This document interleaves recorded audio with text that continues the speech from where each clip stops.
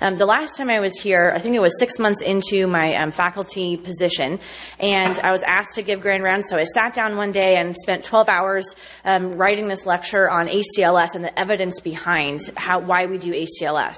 And that really is what prompted a lot of the work that you're going to see today, because I'm going to take you through the last 3 years and what we've been able to do. So we're going to talk a lot about cardiac arrest. I'm going to focus on out-of-hospital cardiac arrest today.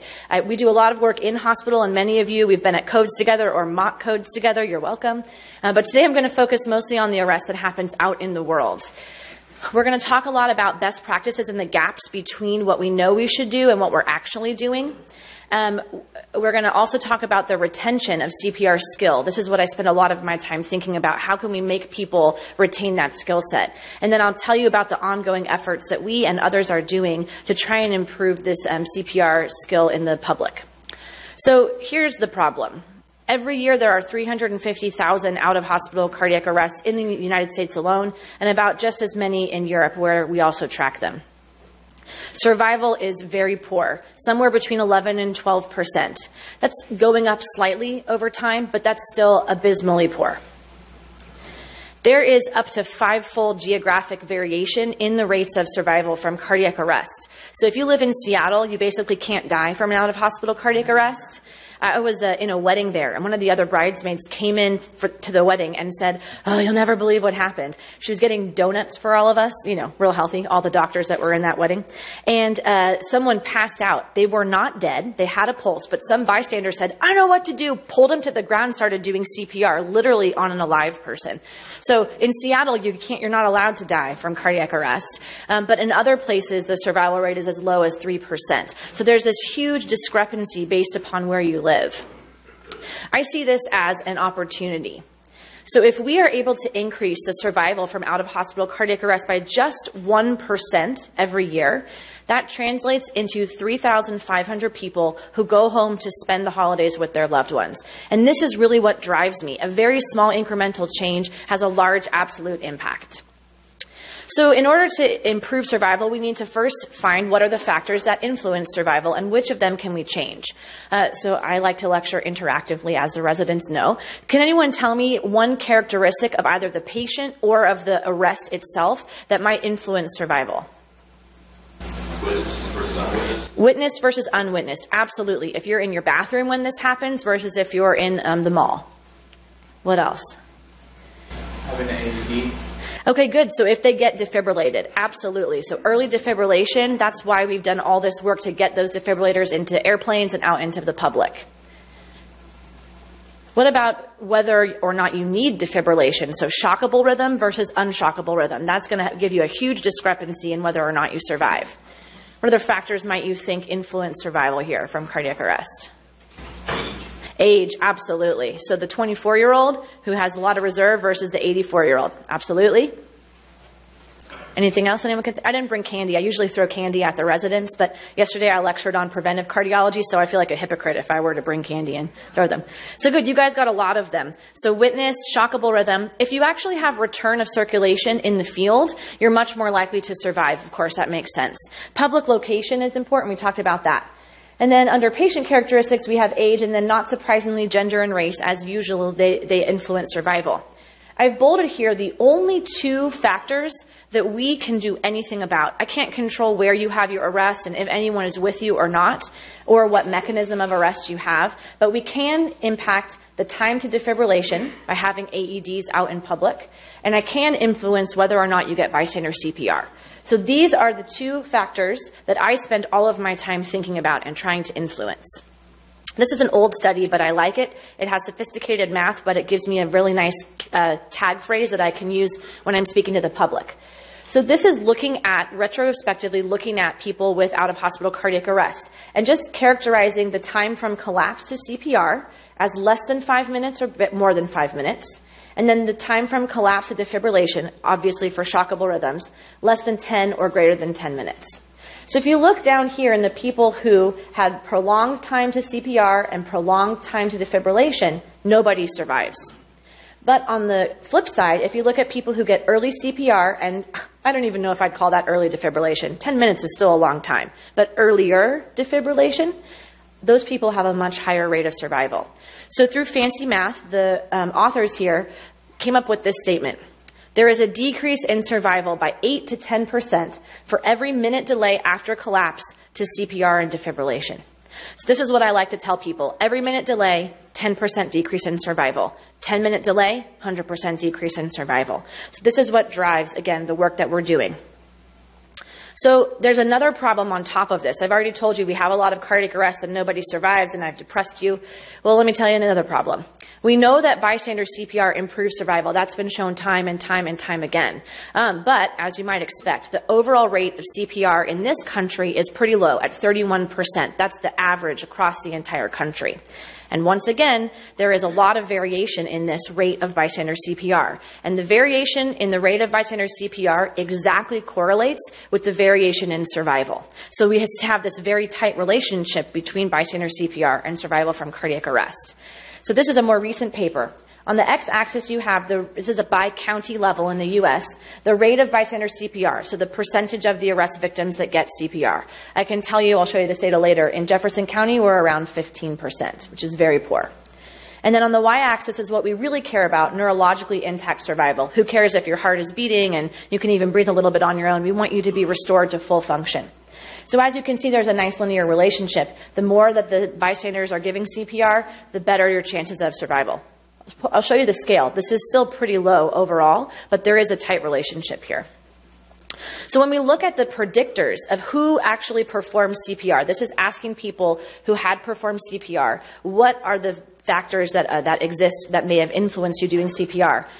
Being trained in CPR gives you the highest odds ratio of actually performing CPR. I know this seems obvious, but it's nice to have data to show that what I'm doing actually matters.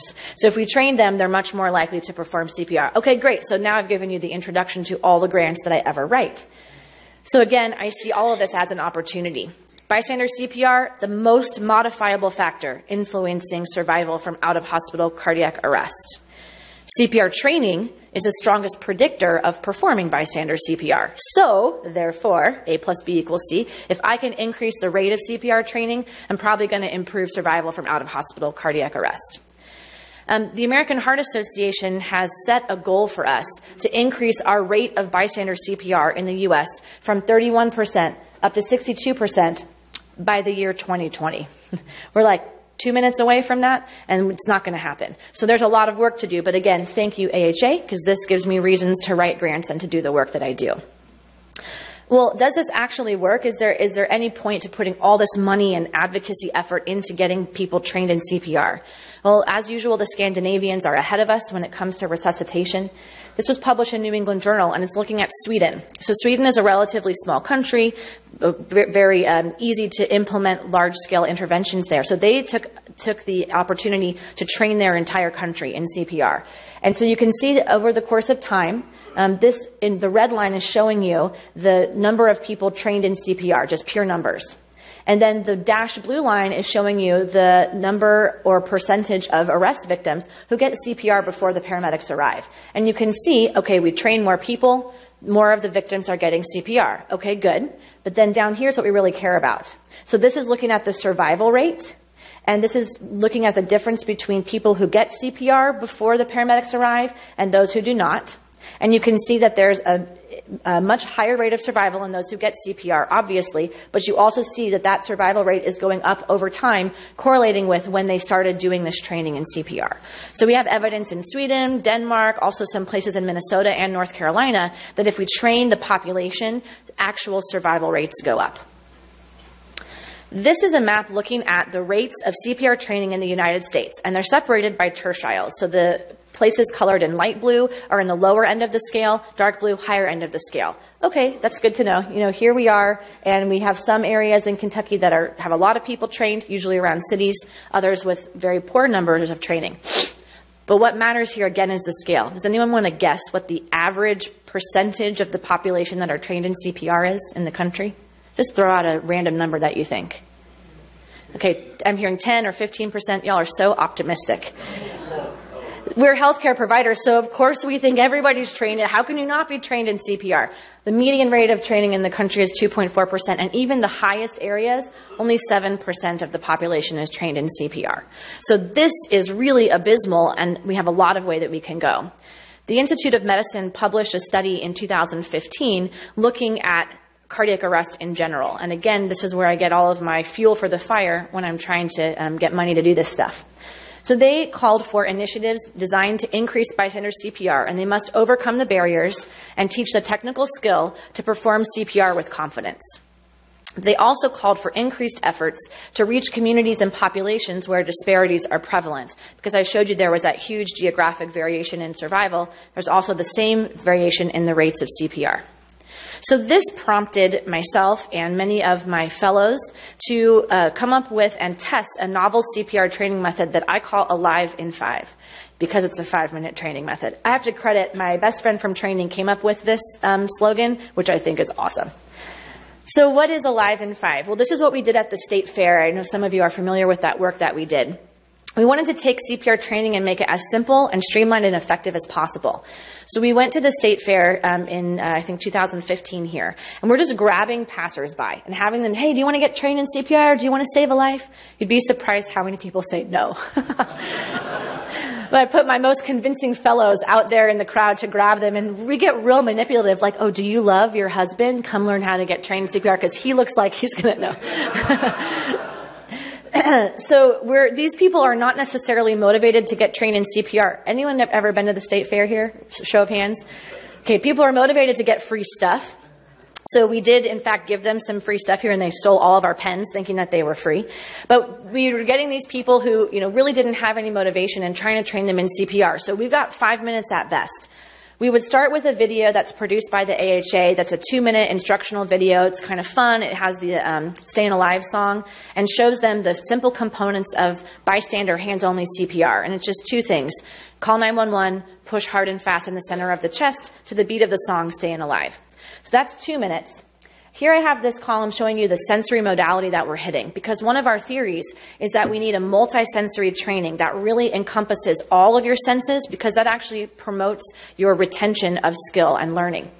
Then they do the CPR practice with active coaching for 2 minutes. This is tactile. We used real physiologic mannequins, and this device actually measures the rate and the depth of their CPR compressions.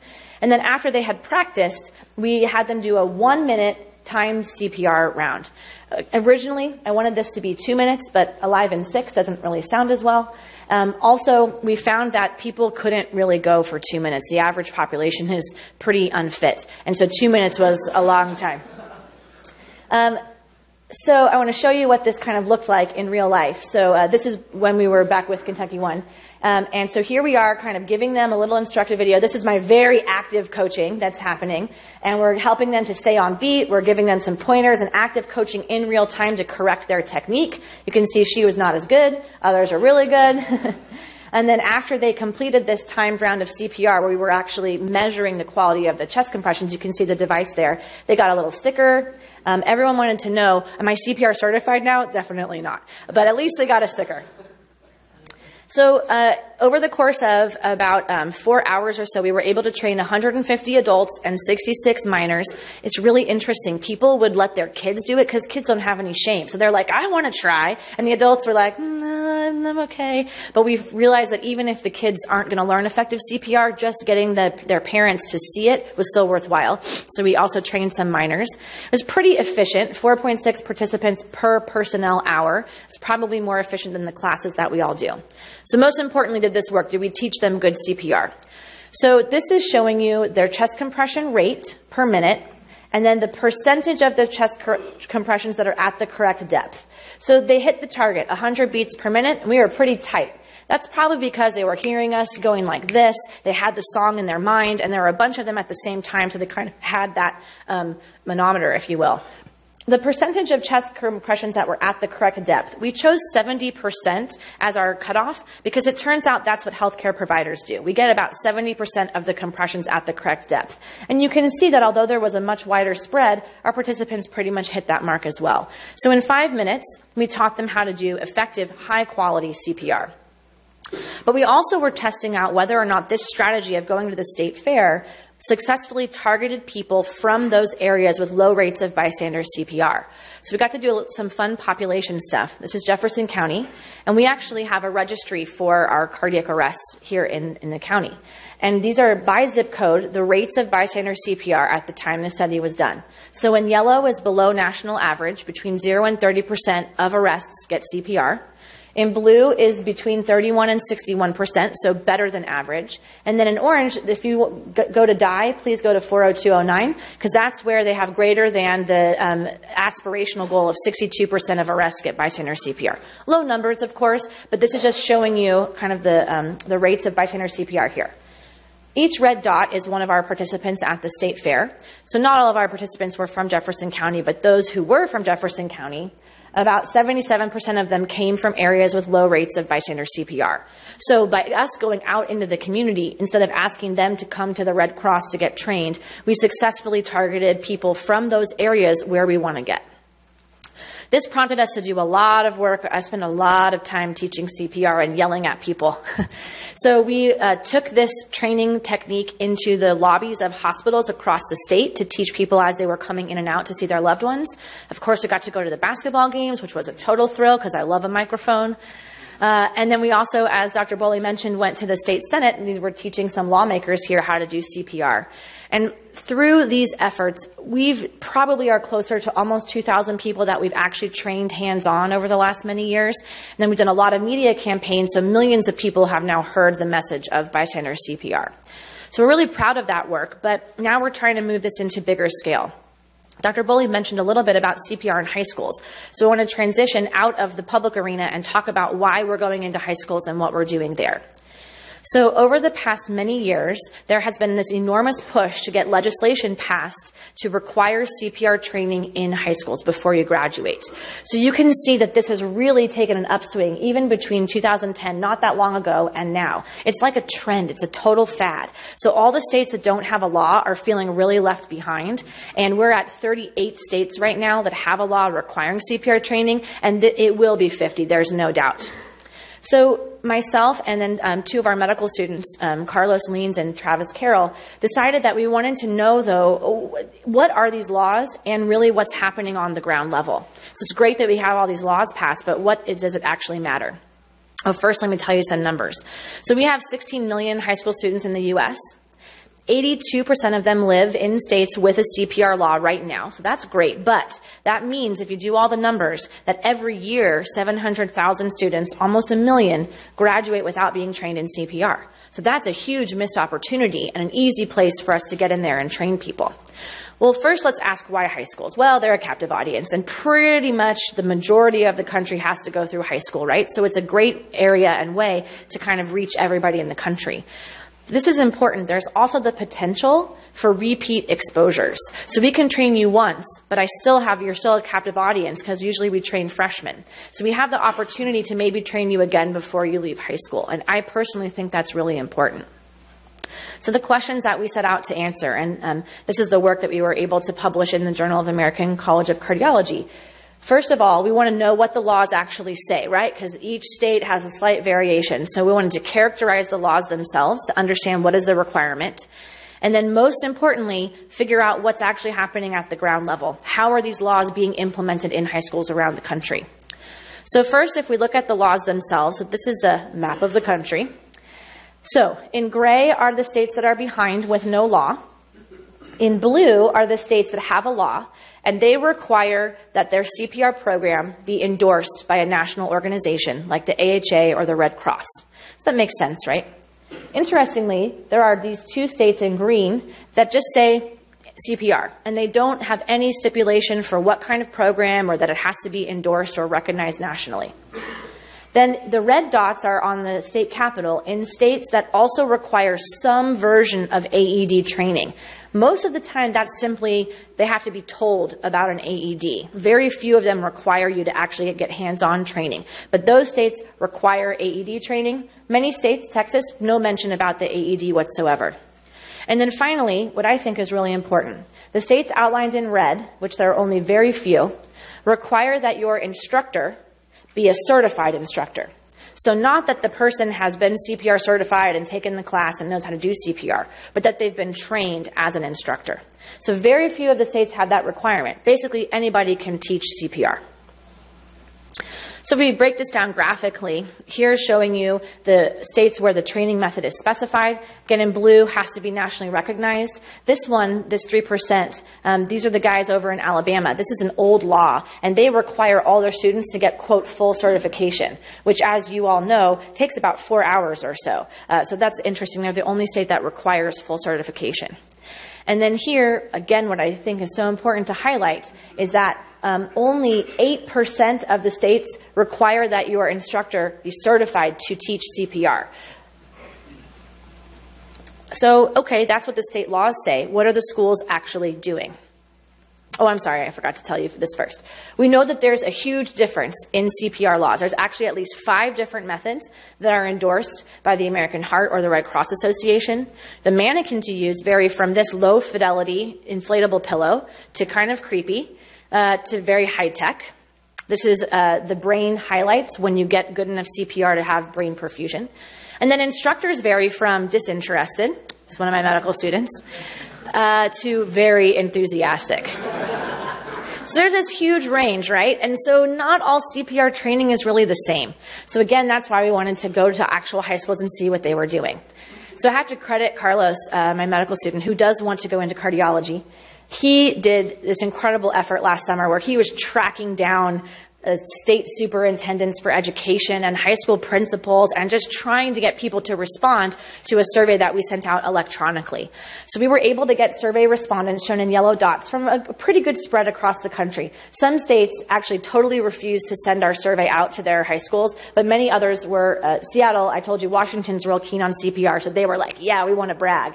But we got a pretty good spread across the country from coast to coast. And when we looked at the high schools that participated, so we had just over almost 500 high schools respond to our survey.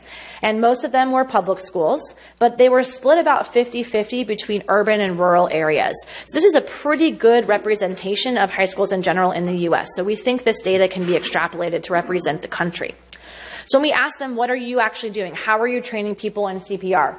So about 60% of them use one of the AHA programs. About 60% of them use a non-inflatable mannequin.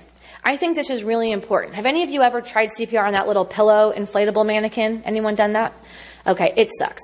It really doesn't feel at all like a real human chest. And so although it's cheap, those mannequins cost about $40. The more physiologic mannequins cost anywhere from $250 to $400 each. But they are much more realistic for the chest. So I think this is really important when we're developing motor memory, motor skills. Again, about 60% of them do teach some form of AED training. And then I asked them only if their instructor was actually CPR certified, not even whether their instructor was certified to teach CPR. This is a little horrifying, right? Some people that aren't even certified in CPR are teaching the high schoolers how to do CPR. Not that it's a really complicated skill, but you do need to know something about it in order to teach it. So that's what was actually happening with boots on the ground. So if we take a look at this, what I conclude is that there is some variability in the laws, despite these very simple recommendations from the AHA. So AHA says your law should teach people to recognize the need to start CPR. It should teach hands-on CPR. You should actually practice.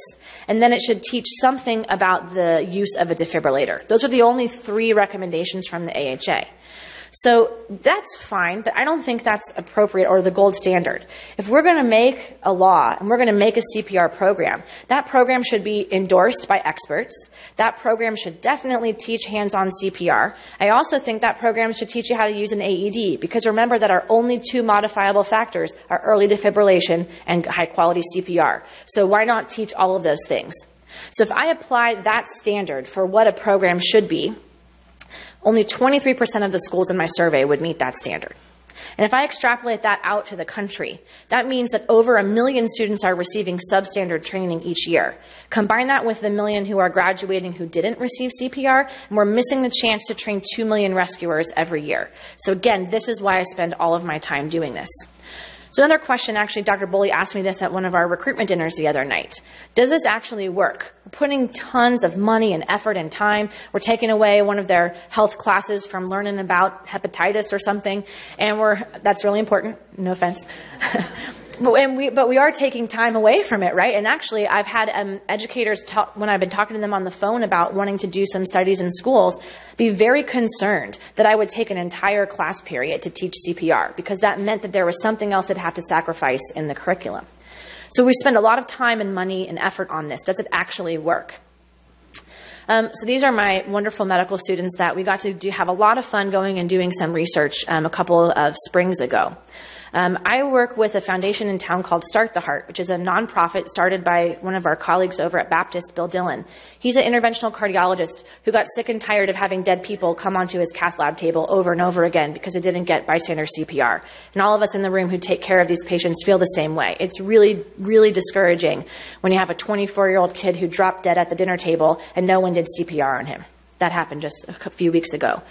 So Bill started this organization before we had a law to require CPR training in Kentucky and just said, fine, we'll do it. We'll train everybody. And through Start the Heart, we've trained over 30,000 people in just a few years. So they go into high schools and they train them in CPR. So I went back into those same high schools in the spring to test the skill retention for students who are being trained in pretty much the usual manner that most high schoolers in this country are being trained on. And I took the students with me. I had just taught their second year class, so they all felt pretty beholden to me, which was kind of awesome. You know. And we had a lot of fun. In fact, some of them were saying they were going to do Yelp reviews of all the cafeterias of the high schools we went to. And we were in the gyms. We played basketball with the students afterwards. It was just really a wonderful time. So we took real mannequins, physiologic mannequins, and our CPR recording devices. As a little aside, just for all of the people in the audience who want to do research, I had no budget for this at all. So I somehow managed to buy one of these devices. It cost around $900. And then I got the rep to let me borrow 4 other ones for the sake of the research, and then gave them back to him afterwards. These we borrowed from the Sim Centers, free labor. And then I bought them all lunch. I did buy them lunch. So we went into the high schools and we checked the CPR skill retention. Now, a few important things. These students were trained on those pillow mannequins that I showed you before, the inflatable ones, because that's what's affordable. And we went in and we tested them on these mannequins. And we tested them. Some schools had been trained 3 months prior, and some schools had been trained 6 months prior. I'm just going to show you the 6-month data because that's longer than 3 months, but it's pretty much identical to the 3-month data. So this is looking at the percentage of individuals who achieve the recommended rate.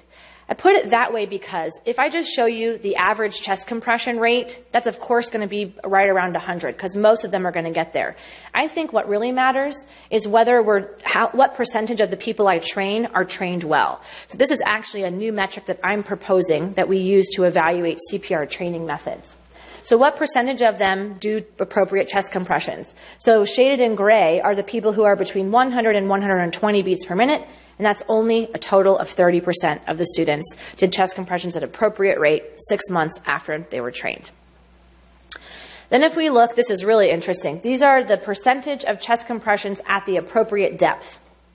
Now remember, these students were trained on those pillow mannequins, which they click when you hit appropriate depth, but they feel nothing like a real chest. And now I bring in these physiologic mannequins. So shaded in gray are those who achieve 70% or greater of the chest compressions at appropriate depth. So kind of meeting that metric for healthcare providers. And again, this is around 30% total. What's interesting here is its bimodal distribution. Either you got it right, or you're totally terrible at CPR, right? We have a lot of hypotheses that were generated because of this study. For example, are these the tiny freshman girls and these are the bigger guys? Are these the people who care because they have a grandparent with heart disease, or they're Boy Scouts, or they're overachievers? We don't know what makes a difference between these two things. Or are these the people who were asleep because these are the morning classes and these are the afternoon classes? We did see a real big difference as the day went along about how engaged the students were. So we have generated a lot of hypotheses about what leads to skill retention, and that's one of the things that we want to study. Because right now we're just shotgun approach teaching everyone in the country. But if we can identify those who are actually going to retain the skill set, maybe we just train those people and tell the rest of the people, no thanks, but I don't want you on my CPR team. All right, so over the past many years, we have had a lot of research and study that tells us what to do, what are best practices when it comes to cardiac arrest. So we've learned about bystander CPR, hands-only CPR, which was totally revolutionary, hypothermia, which we do in the CCU, but has nothing to do with what happens out in the world, public access defibrillation, and then CPR laws. So we've done a lot of work. We know the research. That has translated into advocacy efforts, and that has given us all of these laws. And that has led, perhaps that's the reason why, we're starting to see an uptick in survival rates over time, particularly for shockable rhythms. This is probably because of the hands-only CPR and that we got defibrillators out into the world. So the survival is kind of going up, but it's still really poor. At very best, your survival is around 30% from a shockable, witnessed rhythm. In other places like Scandinavia, these people have closer 40-45% survival. So we haven't really caught up to this. Now, I will take a step back and say they're dead still. So any survival is still good and impressive, but we can do better than what we're doing right now. So when it comes to surviving cardiac arrest, we have the science. We know what to do. The problem is in implementation. We've started to focus on teaching the public because we need to mobilize this army of layperson rescuers. And we really need a lot of advocacy efforts to get these laws passed. So what are we going to do next? I've shown you the work that we've done to basically characterize where we're at, how current CPR is being trained currently in this country, but we think that we can do better. So I believe that we don't yet have a gold standard for teaching the public CPR. And that is my life's work, is to develop and implement that gold standard. And because all these laws have been passed in high schools, the goal is to get these things implemented in high schools. So we're going to study it. I actually have, since doing all this work, further developed our CPR training method. So I showed you about Alive in 5, this 5-minute method.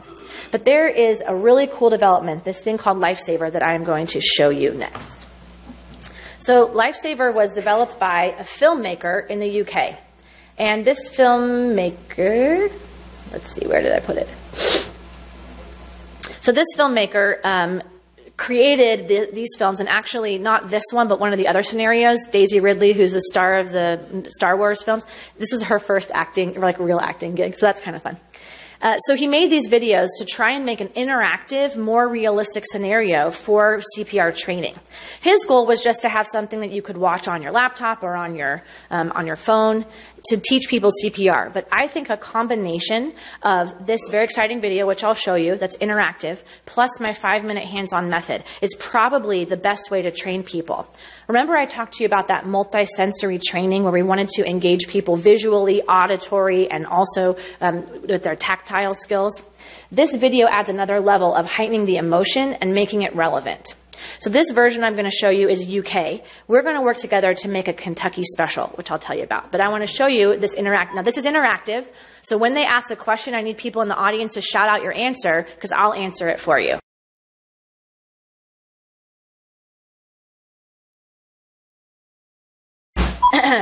This, I think, is really exciting. I know we all laughed.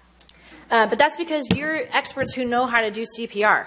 And if you've never seen CPR before, you don't know what to do. Oh, whoa. Still ticking. Okay. Quickly, please. Nope. Okay, thank you. We're going to be done with that. So if you go through that whole scenario, basically Jake will survive and the paramedics will arrive and then you feel like a hero. So he's made 2 different versions of this, my collaborator. One is like this. The other is actually a virtual reality that's in a headset. And so you're in the role of the rescuer, and you can look around you and really get fully immersed. So he's done some cool data looking at heart rate when people do this. And if you have heart rate with just a regular CPR class, it's just normal. But when people are watching this and responding, their heart rate goes up, they're feeling more stressed, and that's actually good for learning. So what we want to do is make a combination of my Alive in 5 method, but employ a video. It will be modified so that it's hands-only CPR with the US standard. And obviously, they're going to be speaking rural American instead of British English. Because, I'm imagining a 14-year-old high school freshman in Kentucky. It needs to be something that they can identify with. So we think by making a combined version, a slightly shorter video that's going to keep their attention span, the vision is that we create this video, that they still have to make these choices to reinforce what they've learned about CPR. But then they're going to actually have to do the real CPR while watching the video.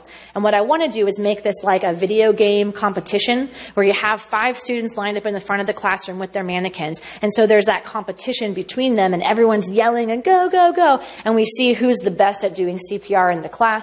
We can maybe even have this become something on social media where the high schools are competing with one another for how good of rescuers are they. So really trying to get at that teenage mentality, the teenage attention span, but still combine this good emotional method with that real hands-on tactile skill set. So that's what I'm working on right now, hoping that I get the grant Dr. Boley mentioned in order to have the money to make this film. Also, if anyone in here wants to star in the film for free, please let me know. The victim is the hardest person because you saw his chest moving. They actually have to do that themselves and time that to 100 per minute, which is actually pretty difficult to do. So we're really excited about this possibility, and we want to study this head-to-head with a normal CPR training that you would get in high school, like the Start the Heart I told you about, where they learn CPR, and that's still good, but I think this will be better. And if we can create something that is free and easy to access for these high schools around the country, I think we're going to be able to improve that CPR skill retention rate. So in our study, we're going to go back into the high schools at the end of the year and see how well they've retained the skill set and compare the 2 different methods.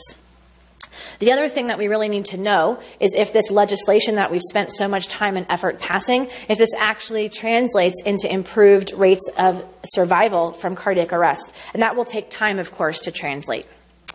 So I just want to take a minute to thank all of the people who have made this possible. It really was a group effort. I think, again, for maybe students or residents in the room who have a project they want to do and have no money, don't let that stop you. I just beg, borrow, and not steal, but beg and borrow to have people support this work. And we've been able to do some really cool stuff, and we've been fortunate to have it published in some high-impact places.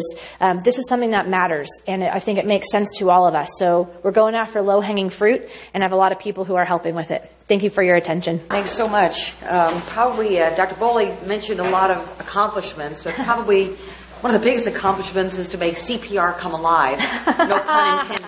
I like no pun that. intended. Let me start with the first question, and you alluded to this. Actually, CPR is hard.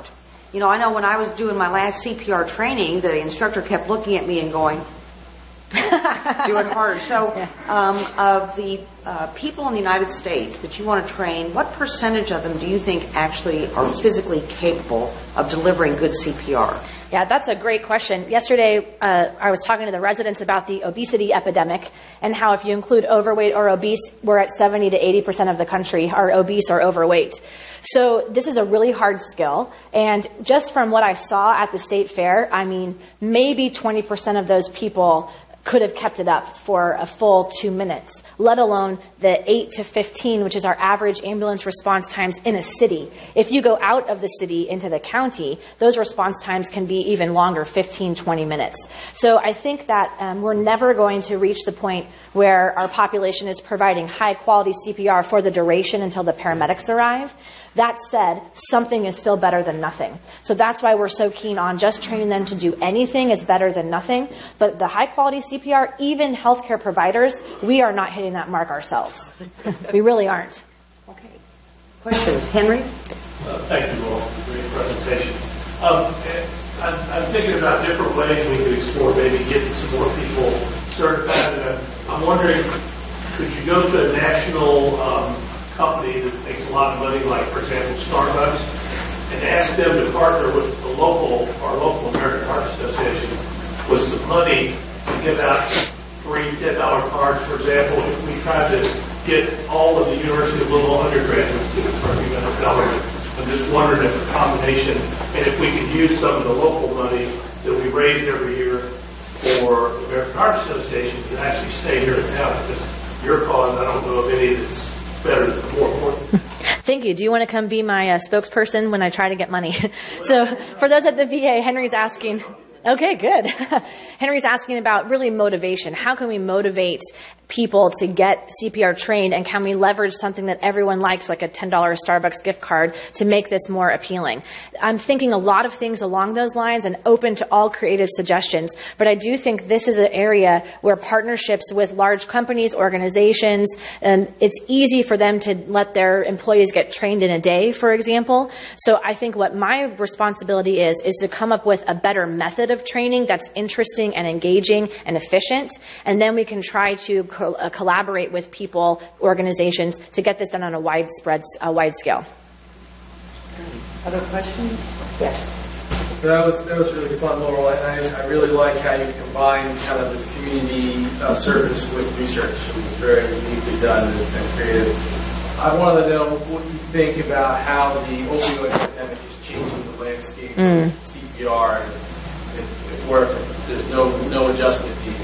It's a great question, especially relevant to here. So for those at the VA, Andrew's question is about the opioid epidemic and how that's changing the landscape of CPR. Certainly everyone in this audience who works in this hospital knows that a lot of our cardiac arrests or found down patients have now become because of opioid overdoses as opposed to because of massive MI that leads to VF arrest. I think we're just on the tip of understanding that, and we don't have the epidemiologic data yet to tell us what shift there is, first of all, in etiology of arrest, because I think over the next many years, we're going to see, at least in pockets of the country, that our number of PEA or asystole arrests, our percentage goes up. Unfortunately, that's still the majority of arrests, are asystole and PEA. VF and VT is down, probably because we've done such a good job with our prevention measures. So I think that's going to potentially confound and drive down our survival rates. But then speaking to how that changes how we train the public, I can mostly speak to how EMS is affected, emergency medical services. Narcan is just the first thing that anyone does at all when someone is found down because of this opioid epidemic. In fact, in our own response here in the hospital, we've recently changed our policy so that the team that goes from the ER to, like, let's say you have a patient family member in the bathroom and they're found down, so we send a team from the ER up to grab them. They now can carry and administer Narcan even without a physician present because of this exact reason. When it comes to the lay public, I think I'm still focusing on training them in high quality CPR, because whether or not they're down because of opioid overdose and their PEA versus VT, the CPR is still going to be effective. So I don't know what the epidemiology is going to show. There are young people that are having this happen a lot of the time, so maybe the survival won't be impacted, but I'll leave that to others to do fancy models to figure that out. Good. I go back to my question. You teach a kid, a 16-year-old, to CPR for 1 day, right? Yes. Okay, so how many years does it keep or she need to manage this? I mean, about 10 years later. Yeah. Does she need to be retrained every 10 years or so? How long does the training last? The question is about frequency of training and what's the duration of skill. You are hitting a very important question that we don't know even for healthcare providers. So everyone has to get recertified every 2 years, as you know, in ACLS. That is totally made up. So the people on the resuscitation council at the AHA literally sat in a room and said, that seems reasonable, maybe not too burdensome, but not so infrequent that you forget. But if you actually take healthcare providers, train them in CPR in one room, have them walk across the hallway into the next room and do CPR, the study was done, only 70% of them are going to do CPR correctly. So we don't actually know the answer to how long can you remember CPR, and I guess more importantly from a policy perspective, how frequently should we train them? So in the study that we have proposed, we have a nested sub-study where we have one of 3 refreshers that we would do in the middle of the school year. Refresher number 1 is no refresher. Number 2 is you just watch a brief video to remind you. And number 3 is that you actually practice again. And we're going to see if there's any difference between those. Now that's still a short time frame. That's a refresher, 4 months into a school year. But the bigger question we don't know, so I want someone to give me money to study it. Hey, yes. I really enjoyed that talk, mainly because of the timeliness. I'm a researcher in the department. I've never been trained in CPR and still had a cancer cabinet last Saturday. The first half-day CPR course.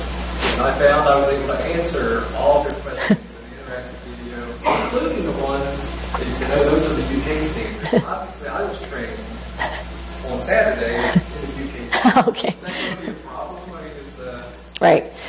So this is another big question that at the policy level we've been asking. So the question is about how people are trained in the U.S. and that sometimes they're trained in hands only and sometimes they're trained for rescue breathing. So there's a difference between when we train people for BLS, basic life support, ACLS, advanced cardiac life support, versus just hands-only bystander CPR. So for anyone who is functioning in a healthcare capacity, usually for people like sports coaches, bus drivers, policemen, they're going to get BLS, and they're often going to be taught about rescue breathing because they're considered a, quote, professional rescuer. When we look at the study between rescue breathing versus no rescue breathing in the lay public, there was no difference in providing hands-only CPR versus rescue breaths. That study is what prompted us to say simpler, easier, and no one's afraid of germs if we do hands-only CPR, so the public should be trained that way. When it comes to healthcare providers, there's still a debate because probably there's actually even a debate about whether we do intermittent 30 to 2, 30 chest compressions to 2 rescue breaths, or whether we do continuous, just give them 6 breaths a minute if you have a bag mask. So we don't really know the answer to that question. But when it comes to the lay public, there's no question that we're going to train in hands-only CPR. That's the best way, the most efficient way. So that's what I'm focusing on for high schoolers. And I guess that answers that our skill retention set is at least 5 days. At least 5 days. But we didn't make you do CPR, so that's what would matter most. All right. Well, thank you very much. Wonderful talk. Thank you.